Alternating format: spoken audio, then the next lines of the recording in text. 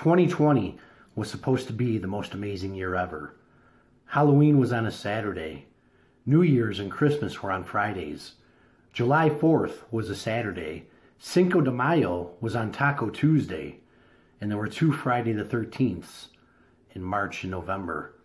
Little did we know that life would forever change that New Year's Eve.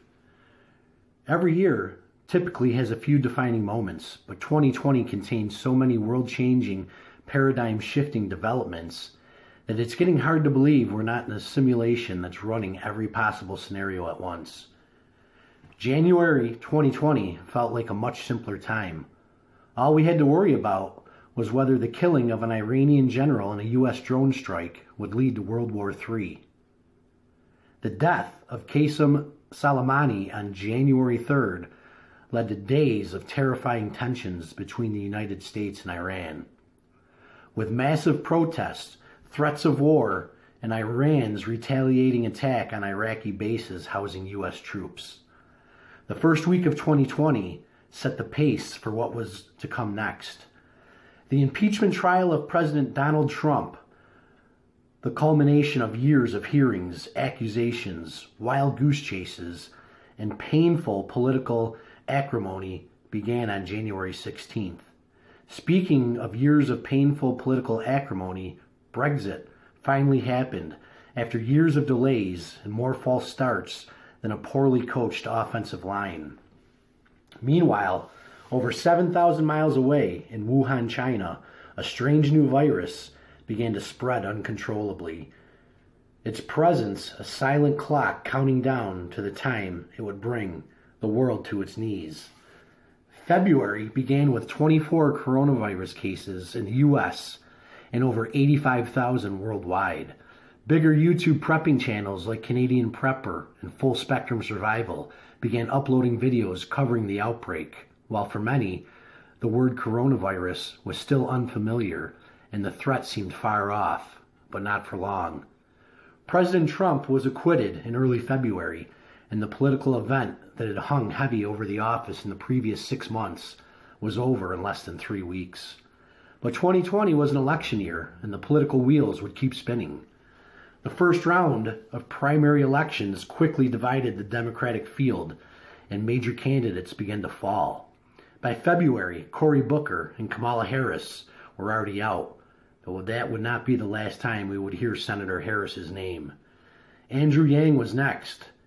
Peter Buttigieg and Amy Klobuchar and Elizabeth Pocahontas Warren limped through. It soon became clear their time was about to run out. Finally, by the end of the month, the virus making its way through China started to spark fear and panic throughout the world. Images of dead bodies laying in public streets, residents being locked and sealed in apartments, massive decontamination operations soon began to flood the internet.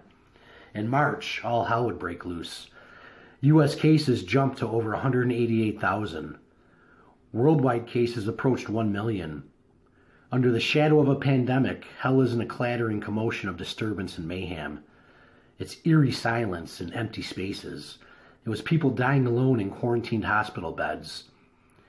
Global markets shuddered, sputtered, and crashed, foreshadowing months of economic suffering.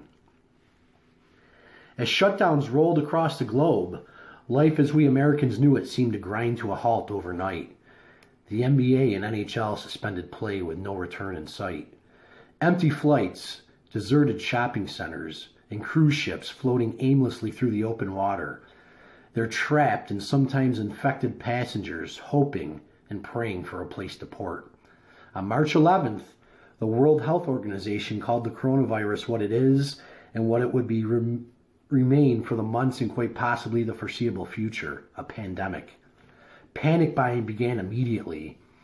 For the first time in my 42 years, grocery store shelves were completely wiped out. Lines wrapped around the exterior of buildings as impatient shoppers filled with anxiety and panic hoped to score toilet paper and disinfectant wipes. Millions were forced to collect unemployment as businesses were forced to close as round 1 of the lockdowns were announced.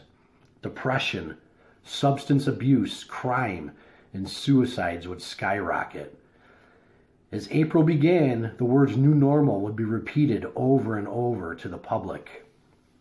You see, normal was already long gone. Face masks became a familiar sight, and social distancing became a way of life. Worldwide coronavirus cases topped 1 million. In 4 short weeks, there would be 1 million cases in the United States alone, and more than 62,000 deaths across the globe. Bodies were being burned at Hart Island on New York City. Refrigerated trucking trailers littered public streets to store bodies until they could be dealt with. In May, rumblings of a different kind of unrest began to surface in a Georgia town of Brunswick, where a black man named Ahmaud Arbery had been shot and killed while jogging in a neighborhood months prior in February. The case was reminiscent of other black men who had died at the hands of police, or in Arbery's case, men allegedly pursuing some form of vigilante justice. One racial crisis was quickly compounded with another when George Floyd, another black man, died during an encounter with police in Minneapolis later that month.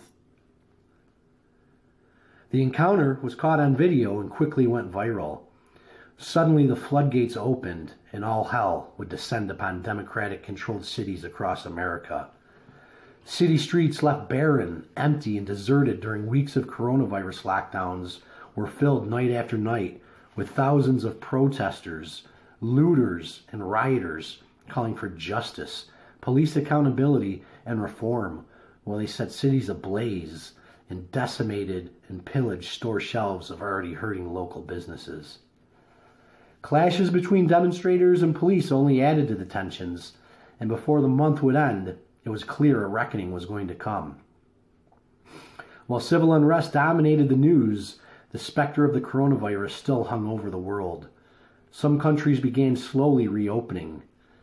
For the first time in 5+ months, China reported its first day without a new case. Believe that if you will. However, the reprieve was to be short-lived. By the end of May, the U.S. recorded its 100,000th death as cases approached 2 million. The protests roared into June and went global. Demonstrators filled city centers in the United Kingdom, Germany, France, Brazil, Australia, South Africa, and countless other countries, uniting under one refrain: Black Lives Matter. In the United States, talks of police reform rippled through Congress. Cities slashed police department budgets and tightened accountability. Law enforcement officers began resigning and retiring at alarming rates. The public also took change into their own hands, toppling statues of men who once championed or traded in slavery. Confederate flags and even American flags were burned in city streets. With the 2020 election mere months away, civil unrest running rampant, and a pandemic ushering in a new normal, gun sales exploded across the country. When Americans are concerned about their personal security, they buy firearms. The first 6 months of 2020 resulted in 3 million more firearms being sold than normal. The pattern highlighted an important political consequence that may result from the tumultuous period where firearms in the hands of private citizens during a time when the country was as much divided or more so than it was during the first Civil War of the 1860s.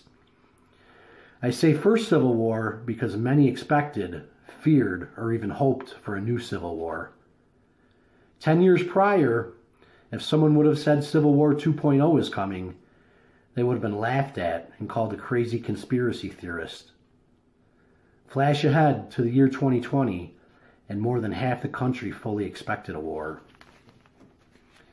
This time, it wouldn't be North versus South. It would be left versus right. Socialism versus freedom.